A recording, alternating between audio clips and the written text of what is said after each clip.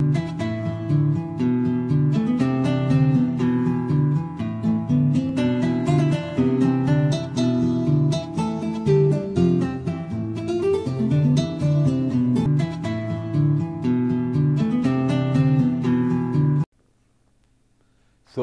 welcome back to this class where we were talking about the production of ammonia in an industrial scale, taking the help of some catalyst which is iron based catalyst. So, this particular catalyst which is the iron catalyst which can be obtained from iron powder also.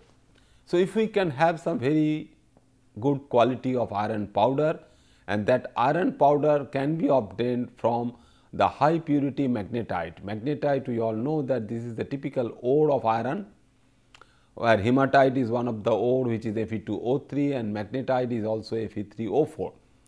So, these are spinel type of oxides. So, these spinel type of oxides of iron can be useful for the production of iron powder.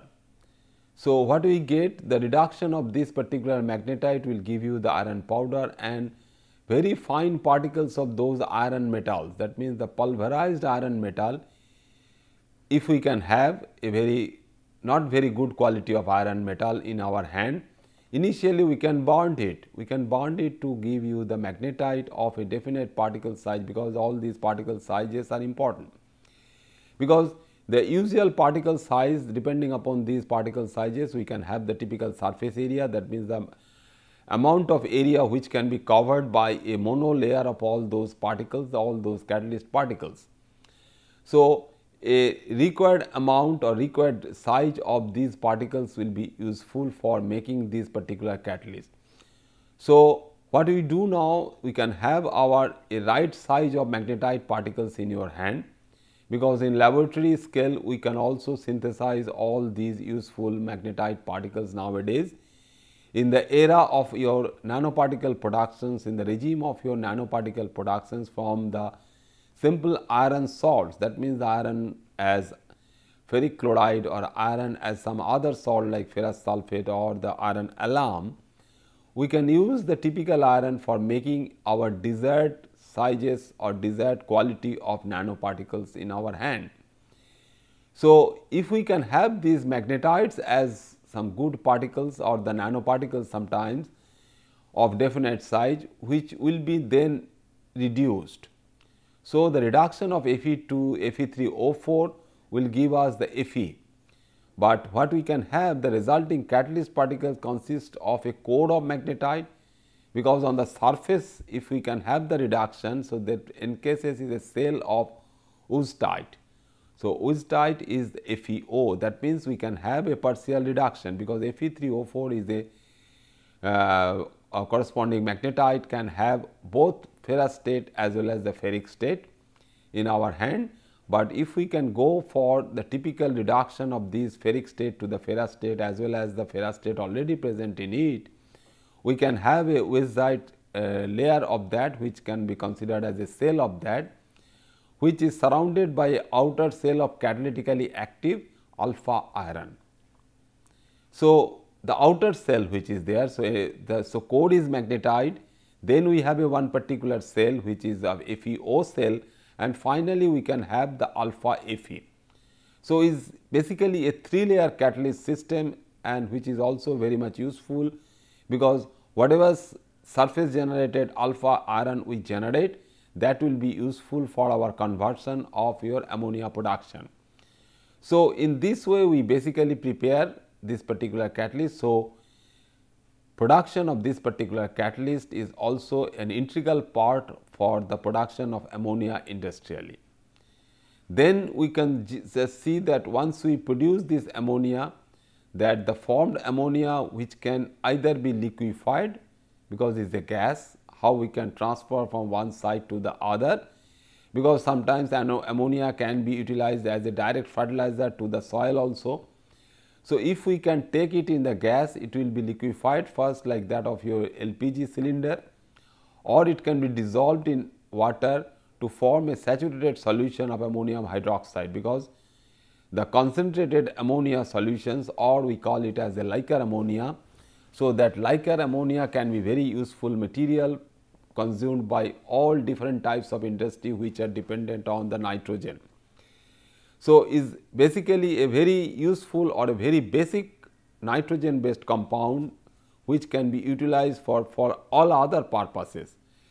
So when we dissolve it, we should get a very saturated solution, very much saturated solution, and that saturated solution having a specific gravity, because it is not so easy to achieve a specific gravity high enough like that of your 0.88.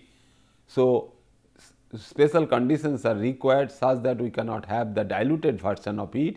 So a highest level of specific gravity of 0.880 can be achieved for the production of your ammonium hydroxide. Now we just see that how we can utilize this ammonia. So from nitrogen we are having in our hand N2 to NH3. Now how we can use directly from your nitrogen or from ammonia, the NH3, another value added molecule which is very much useful for industrial point of view is our hydrogen. Because from academic point of view also the molecule hydrogen is also very much industry, but from industrial point of view, how we can make this particular hydrogen, which is a very simple molecule where we can have a nitrogen single bond. What earlier we know that the dinitrogen molecule, the dinitrogen is the nitrogen gas where we can have 3 nitrogen bonds. So nitrogen triple bond making that particular nitrogen molecule is very much inert, which is not at all a very reactive species. So that is why we can use for different types of reactions in the laboratory reactions the nitrogen as the corresponding reaction blanket, the inert atmosphere what we can maintain through nitrogen. So once we break all the 3 bonds between these 2 nitrogens and we add on each nitrogen 3 hydrogen atoms, we get the ammonia molecule NH3. And before that, that means if we can go for a stepwise reduction, that means addition of 2 nitrogen each on the nitrogen molecule N2 molecule, because we have seen earlier that is a typical 6 electron reduction process where 6 hydrogen atoms or hydrogen ions along with the 6 electrons are attached to the N2 molecule. So if we just basically lose the triple bond between these 2 nitrogen, we will be ending up with a double bonded nitrogen having basically 1 hydrogen on the each side of this thing. In the next step, another 2 electron reduction will give you a nitrogen single bonded species with 2 more hydrogens attached to each nitrogen. That means 2 plus 2, 4 hydrogens we are attaching on the dinitrogen molecule, giving us this particular molecule which is known as hydrogen. So hydrogen is your N2H4, and if we see that earlier we have a triple bonded system, that means nitrogen triple bonded system between 2 nitrogen. Now we have the nitrogen single bond, so it is only 145 picometer. The nitrogen distance and the nitrogen hydrogen distance, which is little bit higher than that of your carbon hydrogen distance of 96 picometer, which is 102 picometer. So what about the corresponding physical characteristics of the hydrogen molecule? The hydrogen is basically a colorless liquid which having a boiling point of 386 K and which is miscible with water. So if your hydrogen molecule is not very much stable towards some thermal shock, towards the corresponding sunlight and all these things, it can break. And sometimes it can so happen that it can go for some explosive reactions. So it is always very easy or always to get a very safe solution like that of your dissolution of, just now we have seen the dissolution of ammonia to water giving you a saturated solution of ammonium hydroxide.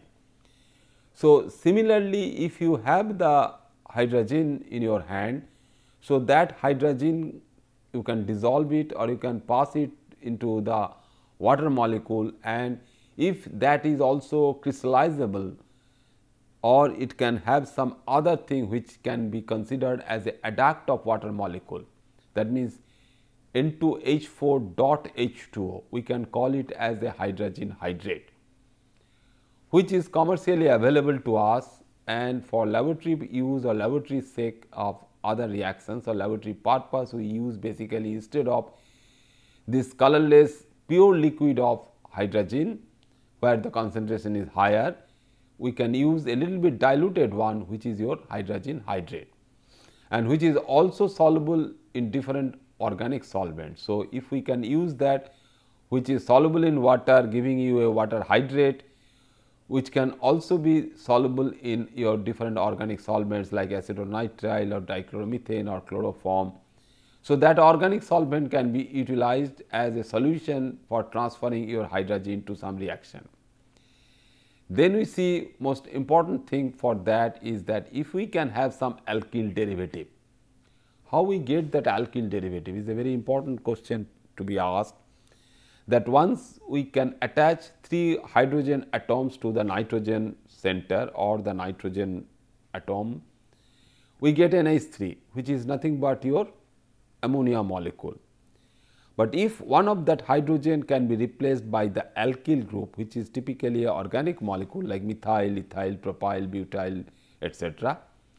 So, what we get that instead of your nitrogen hydrogen bond, we can have one of them as the nitrogen carbon bond, and that basically give us the corresponding alkyl derivative of ammonia, which can be considered as the alkyl amine. So, if one of the H is replaced by your methyl group, we get as the methylamine, which is CH3NH2. Similarly, if one of that is replaced by ethyl, we get ethylamine, ETNH2. So, these are organic liquids, unlike your ammonia, which is dissolved in water, giving you ammonium hydroxide. So, that corresponding alkyl amines are useful for some other reactions. Similarly, the hydrogen, if that particular hydrogen which is having 4 nitrogen hydrogen bonds, which is N2H4. So, in place of one NH bond, if we go for one alkyl bond, one N-ethyl bond or N-methyl bond, we get the corresponding ethyl hydrogen or methyl hydrogen. So, these alkyl derivatives of hydrogen, which are very useful because which can be burned very quickly or very easily in a very small time of fueling, which can be used as rocket fuels when combined with nitrogen dioxide or the dimeric form of nitrogen dioxide NO2, which is nothing but your N2O4, which is also a oxidizing agent. So, in presence of some nitrogen based oxidizing agent, the alkyl derivative of hydrogen, because it can be controlled for its burning process, because when we can have the controlled burning process, that particular material can be utilized as fuel. Otherwise, if it is uncontrolled, we call it as combustion. Hydrogen burning compared to that alkyl hydrogen burning is therefore a typical combustion reaction, immediately decomposes, producing your corresponding water molecule based on the hydrogen and the nitrogen oxides from the nitrogen part. And also this particular hydrogen molecule is useful for agricultural and plastic industries, and sometimes it is also used in the removal of oxygen from industrial water boilers to minimize the corrosion. Is O2, so this oxygen is O2. This is not O dash, is O2 from industrial water boilers. So, water boilers should have less amount of dissolved oxygen, because that dissolved oxygen can be useful at a very high temperature for attacking the material of those boilers. If the material of that boiler is coming from your steel material or any other metallic sheets like iron sheets, so that iron at high temperature can be corroded for making your iron oxides.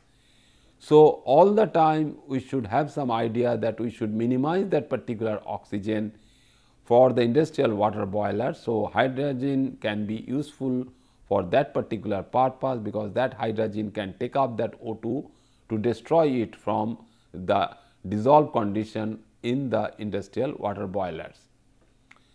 So, making hydrogen industrially is a typical task. Therefore, how we can think of that, how we can make hydrogen. So, one such is a typical Rastrick reaction. So, it is well known and a very famous and a pretty old one for during the last about 100 years we are using this particular one, but still it is very much useful for making hydrogen to us. So, this Rastrick reaction is basically nothing but the basis of the industrial synthesis of hydrogen, where we can go for a partial oxidation of ammonia. So, partial oxidation means how we can go for a oxidation, and that oxidation is not a simple attachment of OH to your NH3. That we will also see that what other type of thing we can achieve through that, because the replacement of one NH bond of ammonia by NCl bond now, because other sort of oxidation can also be achieved where replacement of one of the NH bond can by an OH bond, that will also a other type of molecule that we will also see. So, if we use sodium hypochlorite for the preparation of hydrogen, so in the first step, this is the first process also. So, in the first step, the very first reaction is for the formation of chloramine. It is nothing but NH2Cl is your chloramine formation, ammonia which having one less NH bond, and instead of that you can have one NCl bond and one molecule of NaOH. So, what we can do in the second step, basically the product of these two, that means the NH2Cl and NaOH is further reacts with other molecule of NH3. So, what is basically happening there, that you can have NH2Cl. So, NCl bond is there available. So, that NCl bond is basically attacking your other NH3 molecule, forming a basically NN bond. So, the NN bond formation, so we are basically moving from a reverse direction, from a reverse side basically. A different pathway is following. Instead of thinking in terms of your reduction of 3 bonds between 2 nitrogen in a stepwise manner, we cleave it for ammonia production, because we are having ammonia in a plenty amount in our hand. So, from that ammonia basically again we are trying to build the thing, that means we are trying to attach 2 ammonia molecule, giving you 1 nitrogen single bond. So, this basically gives us that N2H4, that means the hydrogen molecule itself, and that hydrogen molecule along with NaCl and water is the slow step basically. The second step is therefore a slow step for the production of your hydrogen. So, when we basically use ammonia, so ammonia is your starting material or the corresponding bulk material which can be utilized for the production of hydrogen, we use the sodium hypochlorite. So, the stepwise we will see that we can have this. So, in the first step it is the sodium hypochlorite preparation, that means sodium hydroxide, when chlorine is passed through a saturated solution of or a highly concentrated solution of sodium hydroxide, we produce sodium hypochlorite, and then the 2 other steps what we have just now discussed. So, overall what we are getting basically, if we start only with ammonia and we allow the reaction with the chlorine oxidation. So, that is also another procedure for making hydrogen, not that you have to buy sodium hypochlorite, because sodium hypochlorite is also available in the market, but instead of using sodium hypochlorite we can use directly the alkaline solution of chlorine gas. So, chlorine can also be passed over that particular ammonia in presence of a strongly alkaline solution or alkaline medium with respect to sodium hydroxide, not potassium hydroxide or any other hydroxide, because this particular removal of sodium chloride is easier for this particular step, giving you N2H4, 2 molecules of NaCl and 2 molecules of water. So, that basically gives us a particular process where we utilize this particular production of hydrogen. Then another process, the second process, when we do not have the source of the starting material for hydrogen preparation, that ammonia. So, instead of ammonia sometimes urea can also be available, because we all know that from ammonia we make urea, but people also have tried that whether we can have some amount of urea, or urea is also in a plenty amount. So, urea can also be taken into account, because this urea molecule, as we all know, that urea has NH2 CO NH2. So, in between two NH2 groups which are being utilized for making that NH2 NH2 bond, that means NN bond, for giving you this particular hydrogen molecule, in between you have the CO function. So, that CO function can be removed from there as a carbonate. So, this CO of this urea can be removed as carbonate when we react it with again hypochlorite solution. So, sodium hypochlorite solution again in a strongly alkaline medium can be utilized for the production of your hydrogen in a different route. And definitely why we are trying this urea process compared to the previous one where we are ammonia we are utilizing.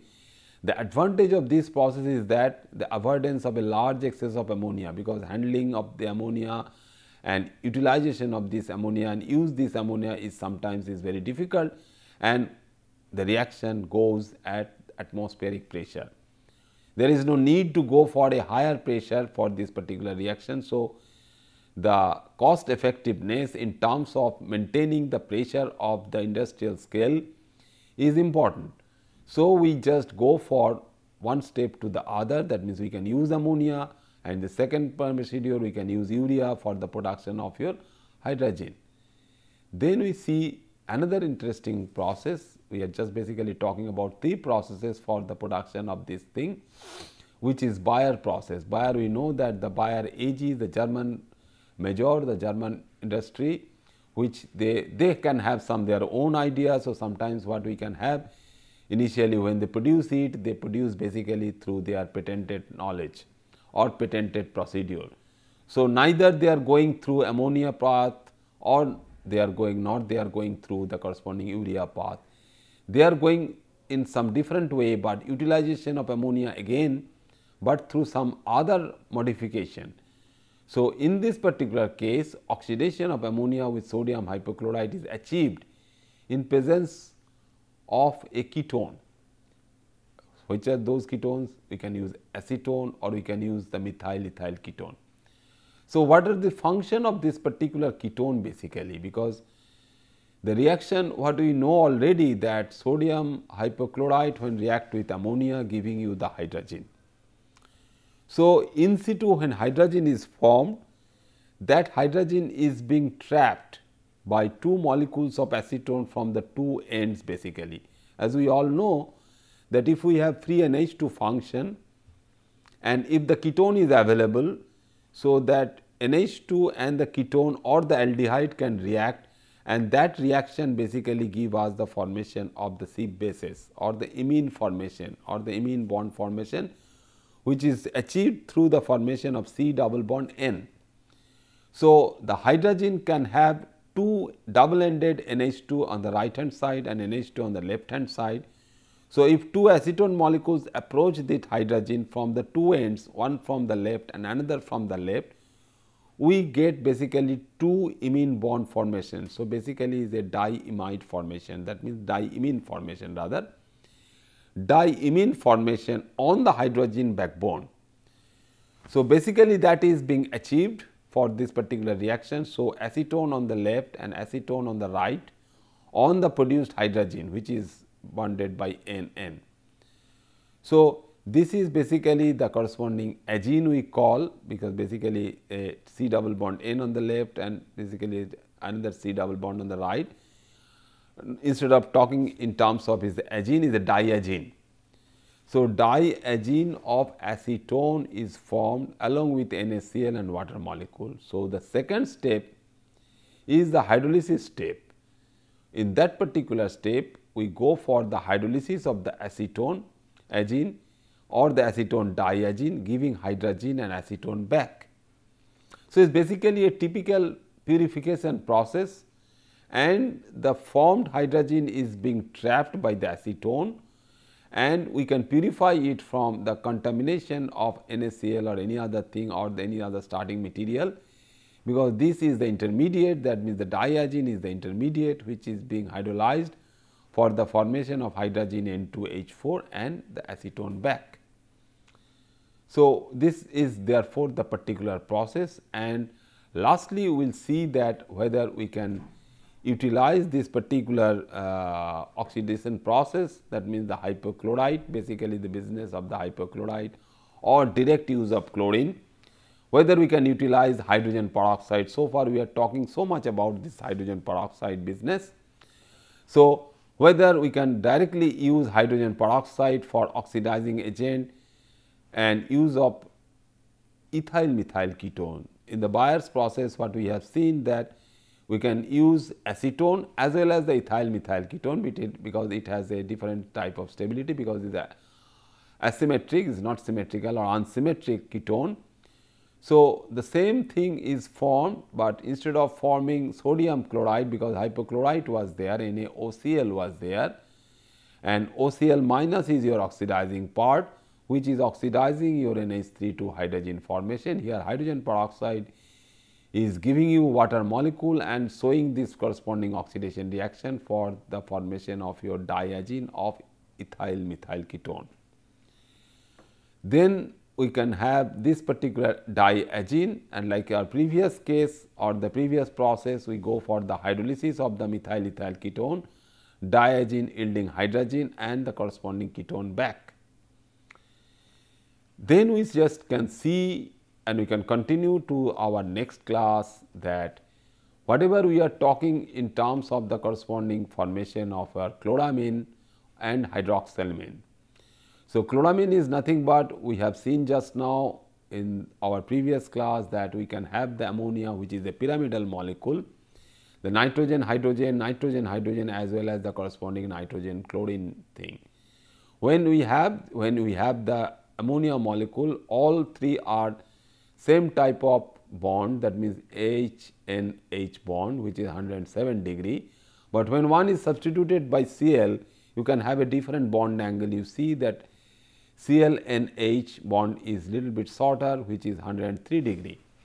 And this particular chloramine formation, which is also very much useful for making other thing, that means one very important molecule for that is that 1,1-dimethyl hydrogen preparation. So, 1,1-dimethyl hydrogen preparation is also very much useful.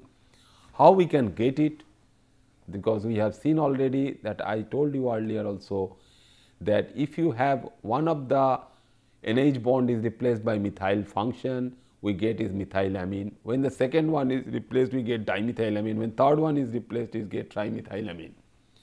So, at the step where we substitute two of the NH bonds by methyl group, we will get the dimethylamine.